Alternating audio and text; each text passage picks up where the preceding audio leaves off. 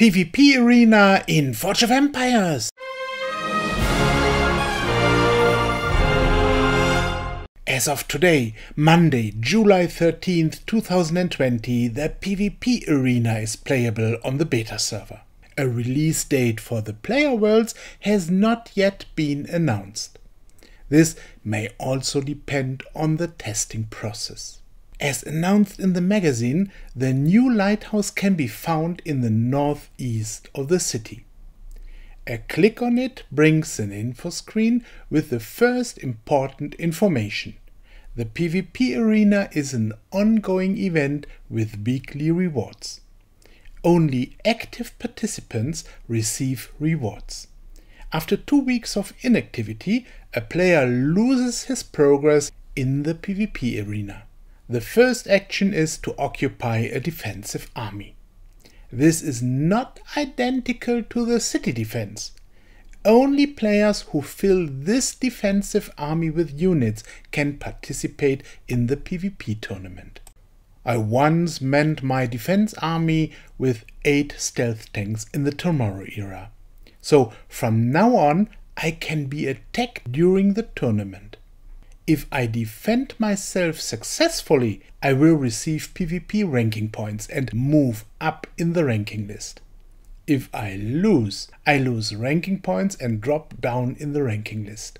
For this defensive army, the bonuses of the city defense apply. The bonuses of the Basilius Cathedral, the Deal Castle, the Terracotta Army, the Tactician's Towers, the Ritual Flames and the Watchfires, as well as various event buildings with attack or defense bonuses for the city defense, are especially effective here.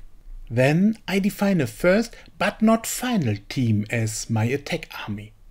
The bonuses of the Statue of Zeus, the Cathedral of Aachen, the Castel del Monte, the Terracotta Army, the Sentinel Tower, as well as various event buildings with attack or defense bonus for the attacking army are relevant for this. After these first settings, I am in the actual PvPArena window. From here, I can now attack other players offered to me as possible opponents. Each such attack costs 1 attempt. You can see that the list is currently filled completely with 5 attempts. We want to experience these 5 attacks together. I choose the top opponent because he would bring me 100 ranking points in case of a victory, but the bottom opponent only 50. The poor guy is still in the late Middle Ages. With his indicated bonuses of 20% attack and 110% defense, he certainly doesn't stand a chance. I assume that this is due to the special starting phase and that in the future such big discrepancies between ages and bonuses will not occur anymore. But in the beginning everything has to settle down. With one click, I'm then in the familiar window for the army organization. Now I could change the initially defined attack army, but that is not necessary in this case. The most decisive insight: you cannot fight manually. So the extremely unfavorable handling of rogues is now the same for both sides. This means that I will change my initially defined defense army again later, because rogues now make a lot of sense in the defense. Unlike to the normal city defense, I will use a stealth tank and 7 rogues in the defense of the PvPArena. But I'll change that later. First of all, I'll continue with the started attack. Auto battle. That's it. There's no way to look at the automatic battle process in order to gain insights for future better teams from the sometimes very modest handling of the units by the computer. So you can't see anything except the result. As expected, I won against that poor guy of the late Middle Ages, so now I received 100 points on top. What works once, works again. This time It is an opponent from the progressive era, so again several ages below me, but worth 100 points. I quickly exchange the 2 injured and again automatic battle.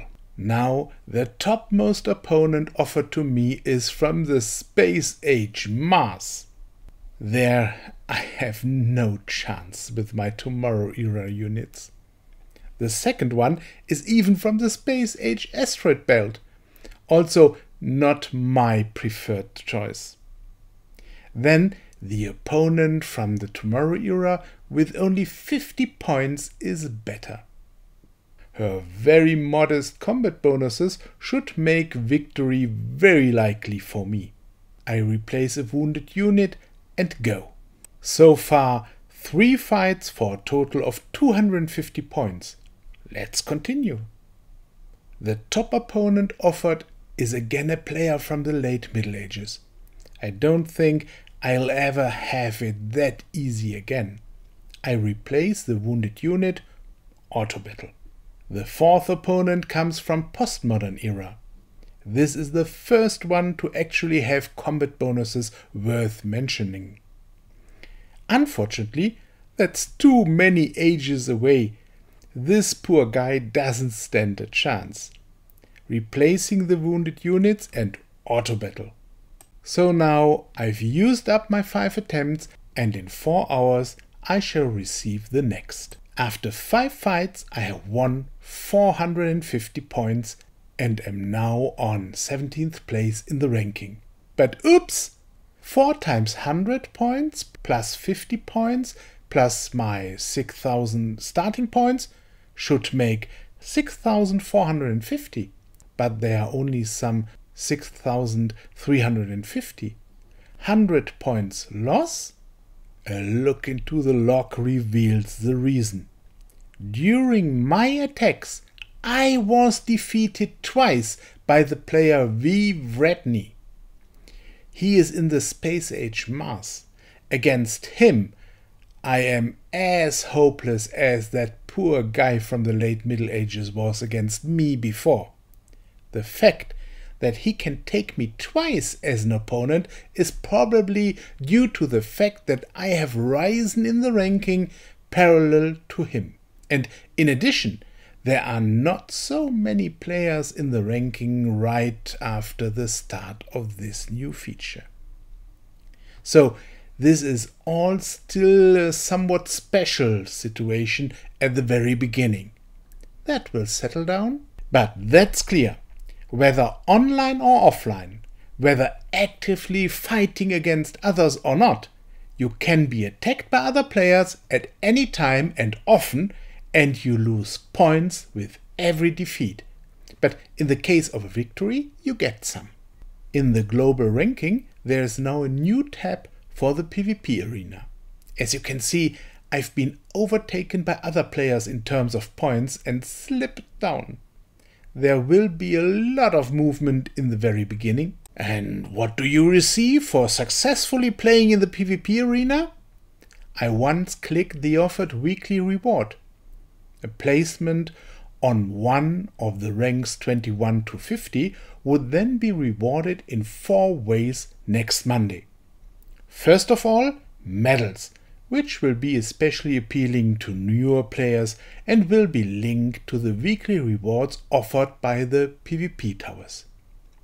Then a random one of 5 possible prizes from a box, including coins, supplies, potions and forge points.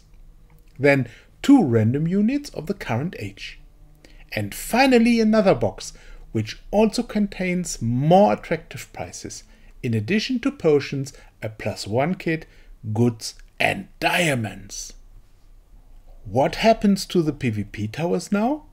They are simply gone. Instead, there are some coins and supplies in these sectors. With the introduction of these new features, players will immediately receive these new rewards for PvP towers they have already conquered. You don't have to do anything for them. And that goes for everyone, including those who don't participate in the PvP tournament.